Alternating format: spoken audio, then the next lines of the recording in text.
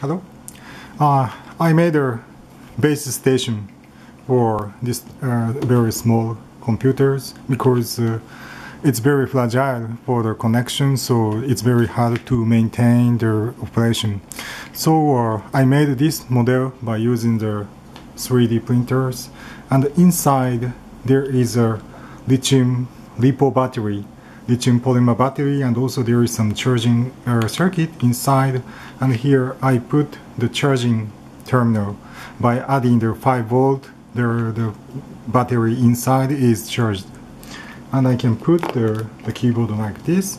And here is a stage. Here's a stage for the small computer. And I can put here and like that, and I can switch on. Now it's completed. It's a kind of a small computer. Have fun.